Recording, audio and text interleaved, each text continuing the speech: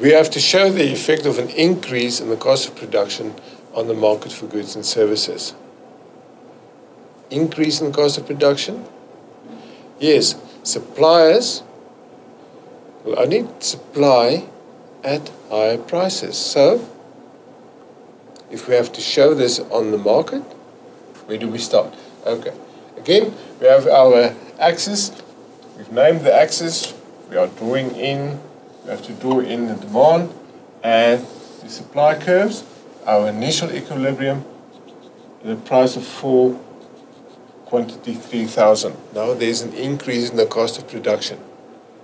And we said producers will only be willing to supply at higher prices. So we find that there's an upward shift of the supply curve. The supply curve shifts upwards,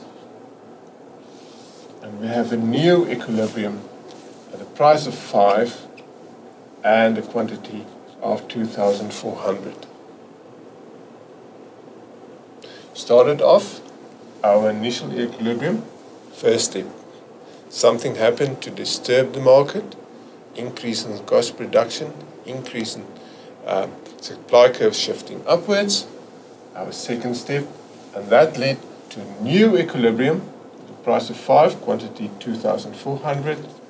Our third step, 1, 2, 3.